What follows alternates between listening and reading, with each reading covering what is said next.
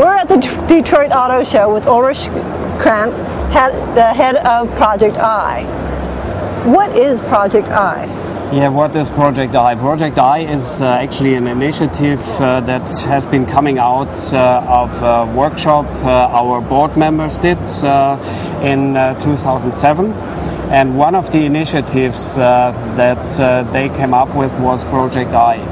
And Project I is supposed to really think outside of the box and bringing the BMW group in every area in big steps towards the future. What does I stand for? I stands for idea, for incubator, for innovation, and this is the idea why they call it Project I. I see, okay. So we started out Project I with the Mini E. Now we actually started out Project I that I had really the luck and the chance to assemble a team, a new team, and I could choose the people that should come into my team, and that we are really creating a working platform so that we can look from a different angle into all production, design, architecture, development areas within the organization, including sales and marketing, and come up with ideas that could move BMW into the future. So, and the first project that came out of that team was the Mini E. So now we've gone from the Mini E to your new vehicle. Exactly. And this is the Active E. The BMW, so the first electrically powered BMW. So we went from the first electrically powered Mini to the first electrically powered BMW. Exactly. What do the two have in common besides the fact that they're both purely electric vehicles? Yeah, the first thing, they are purely electrically driven, so that means no hybrids and no combustion engine anymore.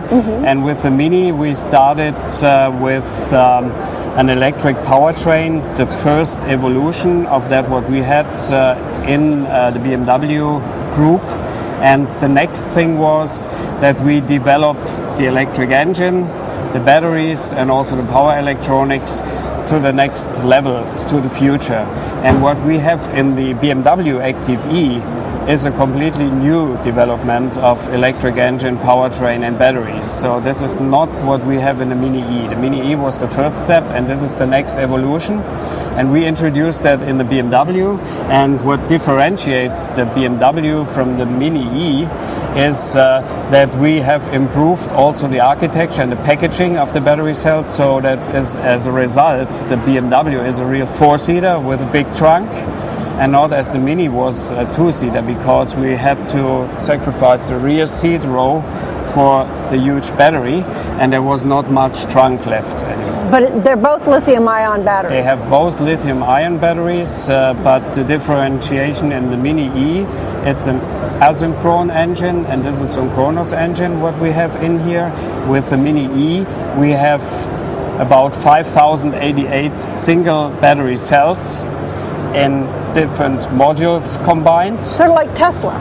It's maybe Tesla is using the same thing, but I don't know. But what we did, we have cells that have the size as laptop cells usually have, and all packaged. All packaged in different modules. In case one gets catches on fire, it can't spread to the other. No, this is absolutely secure what we did there. So we performed all the crash tests with the Mini E. Don't worry, this is going quite well, and we had no problems at all with the 600 Mini E's in customer hands so far. Now in this case, we just have 196 cells in. So but all packaged separately.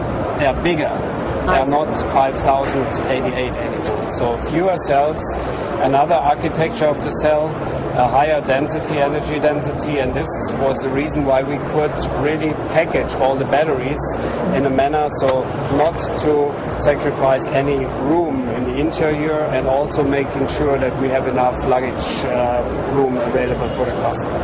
How far can this go on one charge? This vehicle will go about 100 miles on the real world driving, and the same is with the Mini E. The difference is this is a four-seater, which is another class of vehicle, much heavier. Right. And the Mini is a smaller car, and we can achieve the same range as we have it with the Mini with less batteries and more space. Will this actually come out in production? We introduced it here as a concept vehicle, and we will do the same thing what we did with the Mini, introduce it as a test fleet vehicle, and it will be handed to customer hands in terms of a leasing contract. Okay. And so are we looking at production at any point?